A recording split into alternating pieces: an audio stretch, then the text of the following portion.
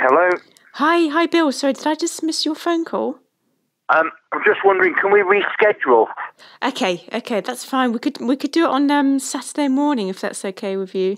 Yeah, that's fine. Okay. That's fine. If we say I have come up with a title for the photos for you, though. Oh, great. That sounds good. Okay, so Lifesolation. Sorry, say that again. Lifesolation. How does that sound? Yeah, that sounds good. Yeah, that sounds good. So you got life and solation. Yeah, no, I like that. I feel like that really sums it up. Yeah, I thought you might like that one. Yeah.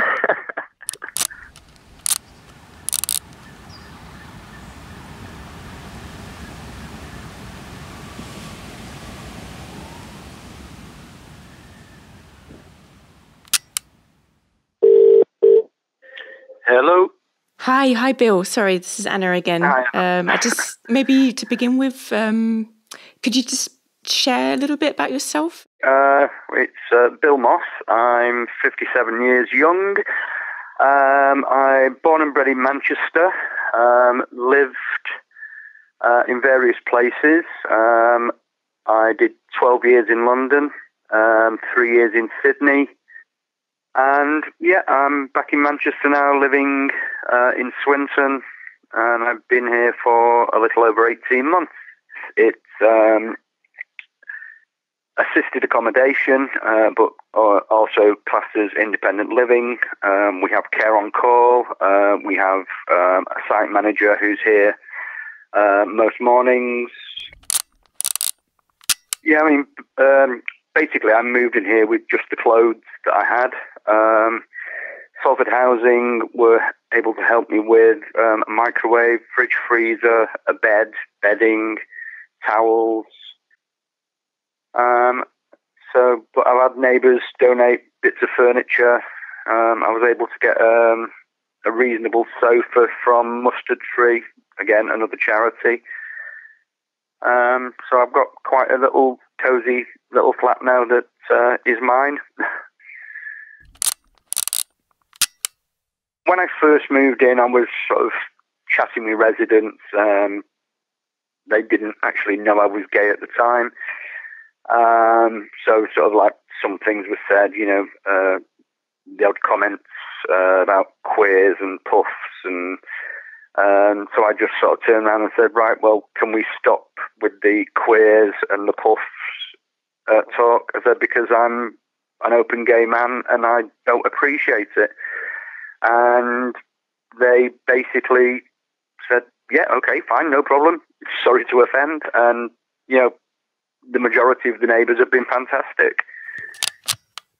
I know as an LGBT person myself, there are times in life, depending on where you are or who you're having to hang out with, where it seems safer not to give away aspects of your life or anything that gives away your sexuality. Yeah, I mean, I joined the prison service in the early 80s. So, it wasn't good to be an openly gay prison officer at the time. So, yeah, I did hide the fact I was gay, even though I was in a relationship and living with my partner. I don't hide the fact I'm gay anymore. If anybody asks me, I'm like, yeah, I'm a gay man. I have to be careful because I suffer with a thing called syncope, which basically means I have blackouts. So I always have to make sure that I've got my phone with me just in case.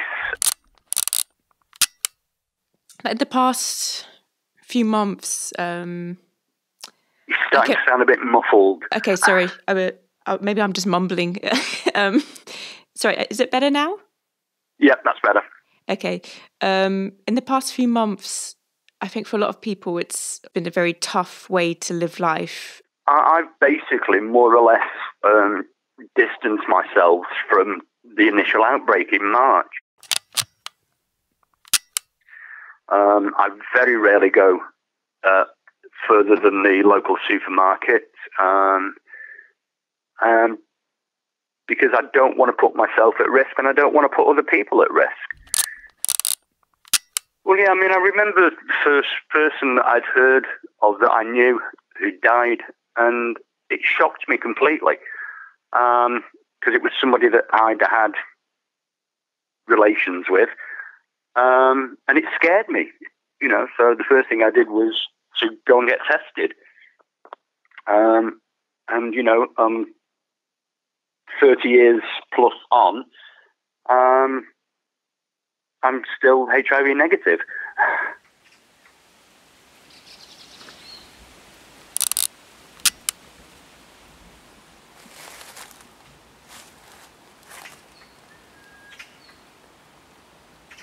What do you feel is the most difficult thing about this year?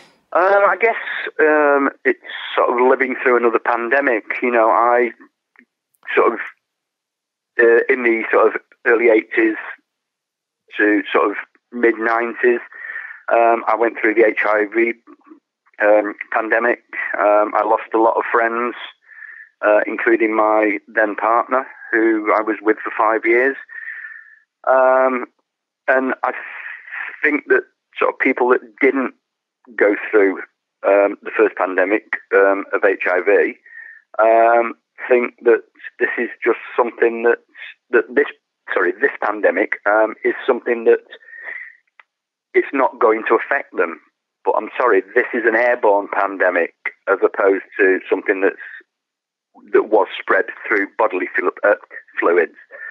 And I see people, they're not social distancing, they're not wearing masks, and they're putting themselves and other people at risk, but they're not thinking about it. And I think that if, when you've lived through a pandemic where a lot of people died, you think twice about what you're doing. It wasn't so much the fear of death.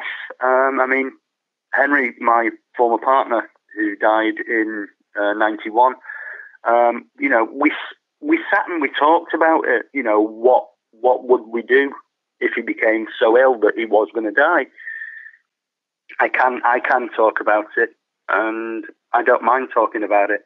I've still got his photos up at home. And so I see him every day. We travelled Europe together.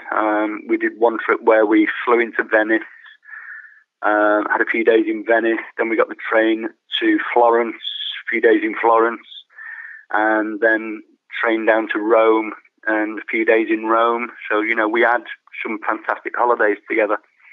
He was an amazing guy. Yeah. No, he sounds like a really special character. Like when you described the moment of having to kind of confront the idea of an illness that doesn't get better, and what to do in the moment when it's getting too much, and actually talk about death. It's such a strange experience, having to accept at this time when time can't go backwards and it can only go forwards. Yeah, I did lose a lot of friends through HIV, but it made me a stronger person. I'm not scared of death. I'm not scared of dying. It's something that happens to us all. I mean, one comment I really want to make is just about the quality of the shots. I mean, I've been spending quite a bit of time working through your photographs, and I really feel like you've captured something really atmospheric in these pictures. I mean, there's just no people in any of the shots. Yeah, it was nice to have a walk out and find a new area where you could walk, as opposed to, sort of staying on the main roads.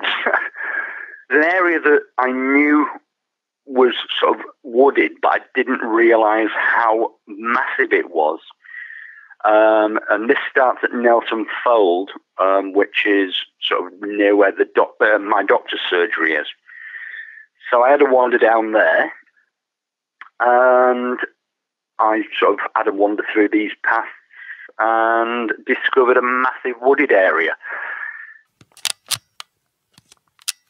Right, yeah. Listen, I'm going to love you and leave you. Yes, sorry, we've been talking for ages. So thank you very much, and I'll be in touch. No problem, Anna. Okay, thank you very much. Yep, bye. You're bye, welcome. Bye. Take care. Bye-bye.